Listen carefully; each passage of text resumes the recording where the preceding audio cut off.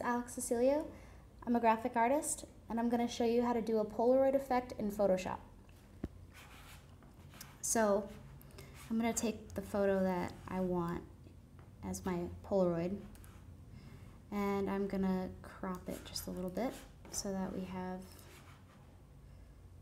I'm just going to have it so it's just the sky. And actually I'm going to make it a little smaller. All right. So with a Polaroid, you generally have that kind of vintagey color scheme going on. So I'm going to go ahead and delete this layer. I'm going to add a new layer, and all I did was copy and paste my photo. So now you've got this. But in order to make it look like Polaroid, we need to have that Polaroid frame. So the first thing I'm going to do is fill the background with a color, just so you don't get confused when you start drawing your Polaroid shape. And so I'm going to just go ahead and select the rectangle tool, and I'm going to draw a large rectangle around my photo, like so.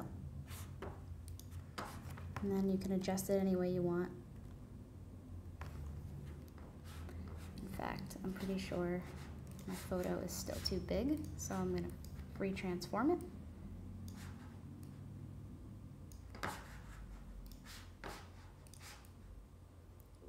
And then put it there. All right, so here you've got your Polaroid.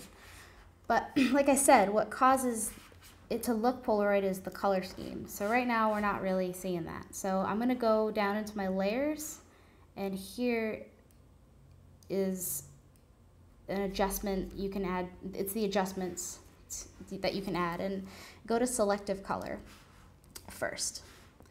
And so up will pop your colors. So go to neutrals, because this is gonna change the overall color scheme. And this is where you can really start to get creative with it.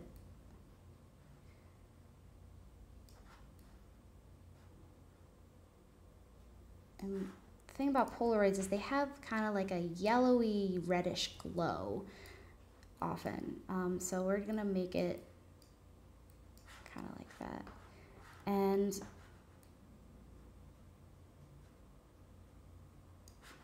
so we've got that.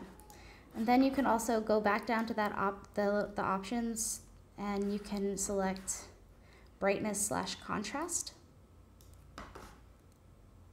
And this will allow you to mess around with, I'm going to turn the brightness back up. But we still don't really have that Polaroid look yet. So the final thing I'm going to do is I'm going to add almost like a really light brown color. And I'm going to go and select the rectangle tool and draw a rectangle of color over it. And then I'm going to mess with the layer options, the opacity options, which is right in your layers. And you can do all sorts of things with it. You can color burn, although that's not what we want. We want something more like